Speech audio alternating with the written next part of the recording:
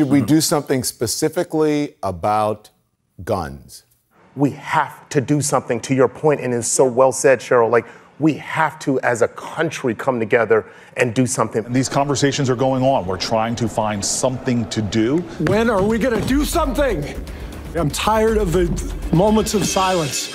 Enough. Well, anybody that says there's nothing that can be done is just absolutely wrong. Do you think that this is going to do something finally? Are people going to, is change coming? What can people do besides vote and volunteer? I mean, what do you think? It's awful. I can't let people in this country believe that we can't change this. Yeah. And yet we are not doing enough to protect them. To protect their little brothers and sisters. Yes. 90% of Americans think that you should have universal background checks. Universal background checks. Expanded background checks. Background checks. Universal background checks. There is still a small yet powerful group of gun who believe the problem with gun violence is not because of guns. No, it's because of everything else. There is no reason why an 18-year-old should have access to weapons of war that can kill children. We want limits on who can walk around with an AR-15. Both of the Republican senators from Texas today issued thoughts and prayers statements,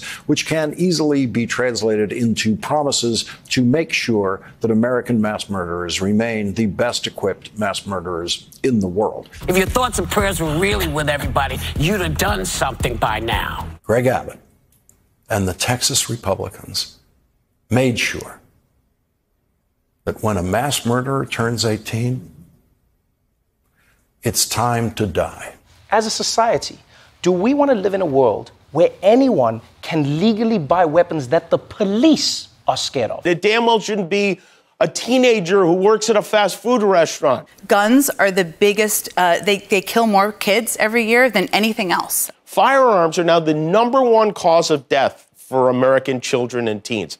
#1. Children are losing their lives to guns. What he should have mentioned is a red flag law, which would say that if you know somebody that has a mental health problem, you take their gun away or you don't give them a gun. The issue of red flag laws.